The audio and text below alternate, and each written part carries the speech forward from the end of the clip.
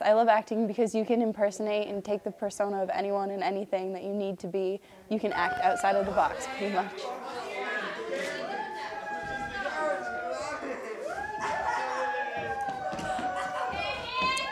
I like acting because it's one way that you can get up in front of a bunch of people and you could be pretty much anyone you want. You don't have to be yourself, and you can act crazy, you can act funny, you can act sad, and it's all just for fun. Not 1 hour richer. Why, if I could write it in my will, every fool who walked around with Merry Christmas on his lips would be buried with a stake of holly through his own heart and boiled in their own pudding. Oh, that's really quite disgusting. But come dine with us anyway. Yes, I like acting. I mean, a lot of my friends do it, and I mean, it's just something to do. It takes you away from like if you're worried about something, you just get to pretend that you're somebody else.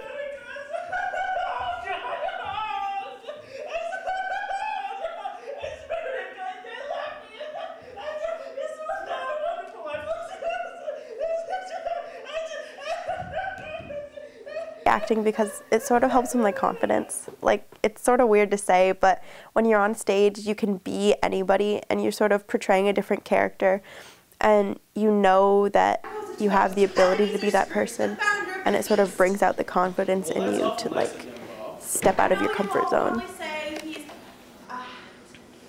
Wrenching, grasping, clutching, halitosis ridden, flatulent old skinflint. And then no one would really miss him if he were to say, oh, be crushed by a falling meteorite, or hauled off by a band of renegade Turks and used in unspeakable ways.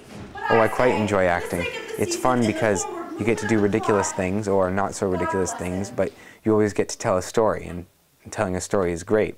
You get to engage the audience and tell them, paint a picture in their mind of something that they hadn't seen before, something new and exciting, and entertain them, hopefully. He saved every man on that transport. Every man on that transport died, George, because he wasn't there to save them, because you weren't there. Well, I have multiple parts. I'm a Christmas tree, I'm an old man, I'm a ghost, and I have tons of other little tiny parts.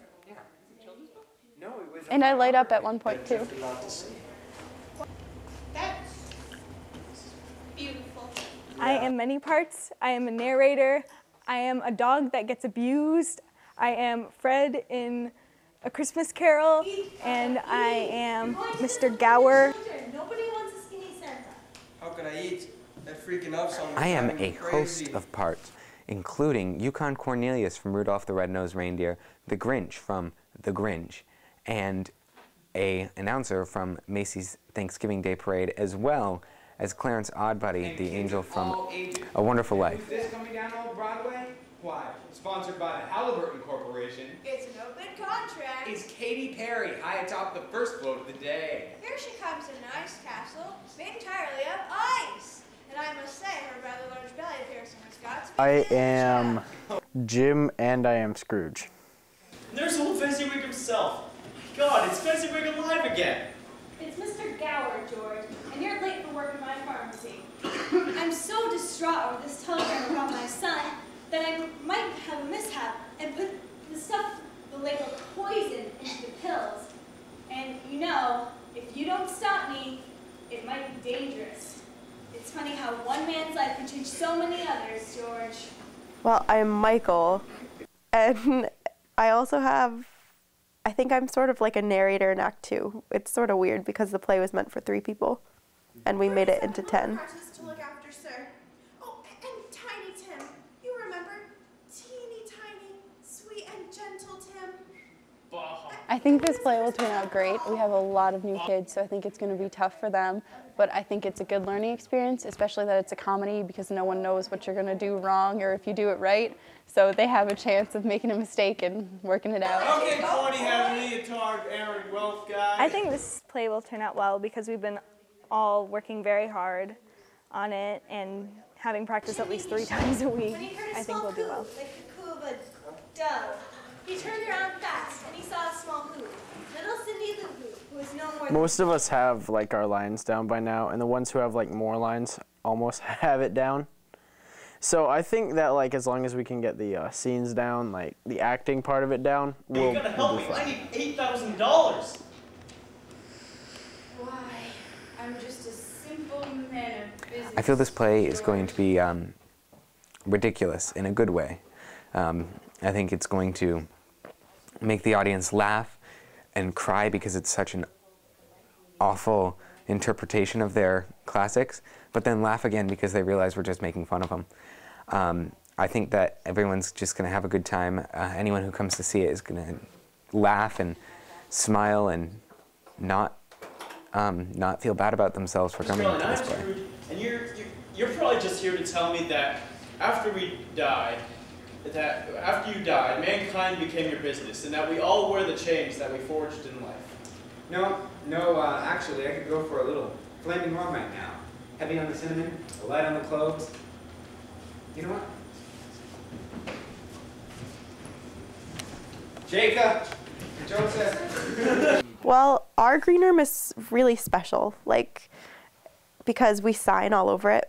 We have our signatures all over the entire place. Well, it's underneath the stage. It's where we go and sit when we're not on stage, and it's got some chairs. And in our particular green room, all the walls are written on with the signatures of everybody who's been in every play that that has been put on at this stage, and that's kind of special. During the flood, we lost part of it, so it's sort of like we lost a piece of ourselves, but our director and producer helped keep that alive by taking pictures of the walls, and we have a booklet with all the signatures from everyone in the past plays. And over the summer, there was this Hurricane Irene that came in, and it kind of ruined that, destroyed all the walls and everything. They had to be painted over, but you can still see most of the names, and that's pretty cool, the way it's endearing. It won't go away.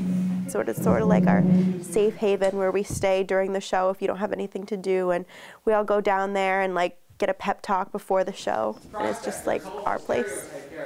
Here for comic relief. I've been involved in, well, I was a techie at Otter Valley for my 7th and 8th grade year.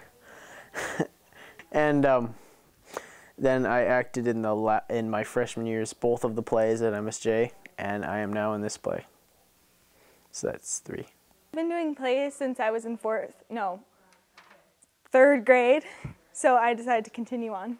Since I was in 8th grade, I always looked up to the high school kids, and I decided to see what else I could do besides basketball. I've been in plays since 4th grade, so I think I counted and this is my 13th play. And when I was in 8th grade, I was in a play here at MSJ. This is my 6th play at MSJ, I think. So yeah. I've been involved with drama since I think I was 7. I auditioned for the best Christmas pageant ever, which is put on down at the youth theater here in town, and they did the same one every year, and I was in that a couple of times, and then I went on to do it at my school, which they allow you in at 4th grade because they don't like the annoying little kids running around, which is quite understandable.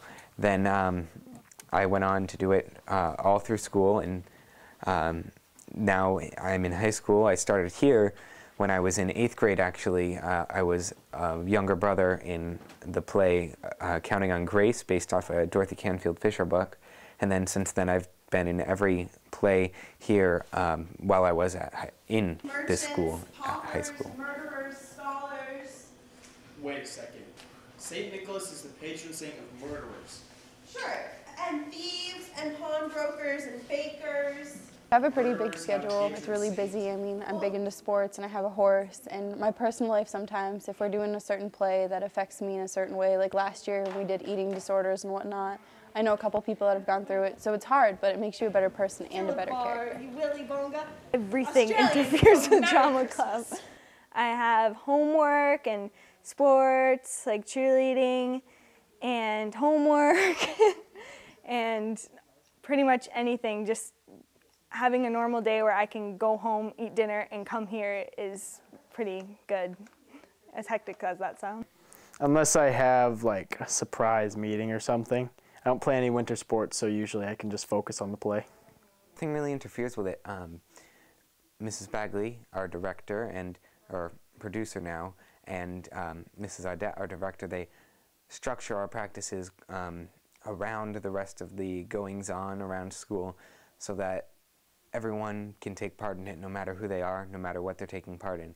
I mean, I play football, and they schedule the rehearsals so that they're after our football practices, so even football players can make it. Maka. Sir Sterling standing next to the Wolf Blitzer of the holidays. Well, that's Hawaii's way of saying I think my favorite shalom part to is the quiz holidays. show, which is, it's basically like I'm the MC and I ask a bunch of questions, but it's sort of like comedic, and we take people from the audience, and it's really a good way to incorporate everyone that's there.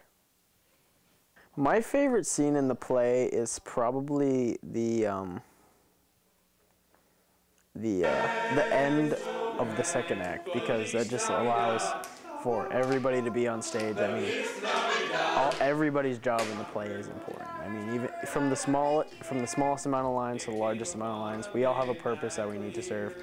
It's just good that everybody gets credit for it. I would probably have to say it's in between the one where Jessica and I, where I'm wearing the braids.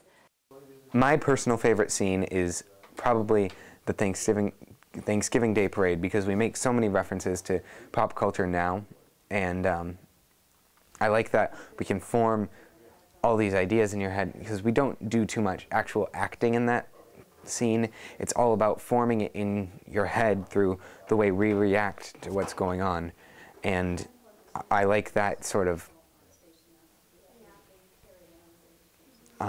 out-of-the-box thinking in a play, and I think it's interesting the way that goes on, and I also think all the pop culture tie-ins make it funny and relatable. I always get kind of stressed around the holidays. Yeah. I would change the costume because this is very big on me. I think it should be a lot smaller. Okay. But I like the color scheme. It's very Christmassy. I would make it so that there's more comical parts, and if I could change something about my acting, I would make it so I could keep a straight face when I have to be an old man and I have to get flown up a wheelchair pretty much up the stage. The play was written for 3 guys. There's like some dirty humor in it, but I really think that that's what makes it funny. And some of it, since we're a high school play, has been taken out, but this sort of sounds weird, but I think it actually like adds to it. We take Abby Harvey out of it. Well, about my acting, I think I'd want to remember my lines better because I'm very bad at that. Something about the play, I think I'd add All of the Other Reindeer. You ever seen that one? It's I think it's got Drew Barrymore in it. It's about a dog who saves Christmas. It's really good. You should check it out. Della, you hot lunch. Kiss me now. I don't know if I take it too seriously. I mean, it's all for fun, and unless they pay me, which they don't, so it's all for fun. And I don't know. I mean, I can take it seriously if we're doing a serious play, like we did last spring. We did a play about eating disorders, and that was extremely serious, and I had to take it seriously or I'd laugh through the whole thing, and that would be extremely disrespectful. So instead, now I don't have to take it seriously at all because it's a comedy, which is not taking anything seriously.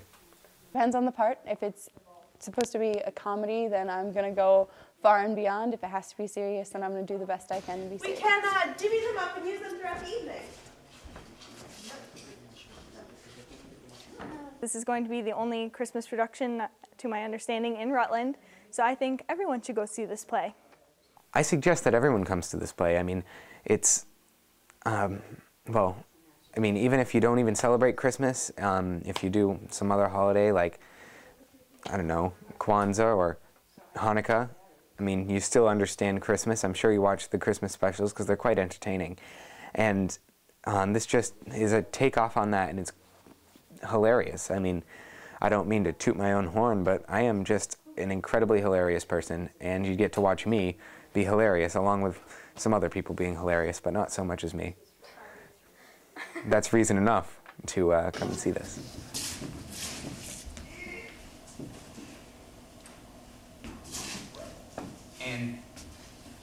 I think drama helps my charismatic skills, and my people skills, my talking skills. I'm able to get up on a stage and not even flinch when a bunch of people are watching me. I mean,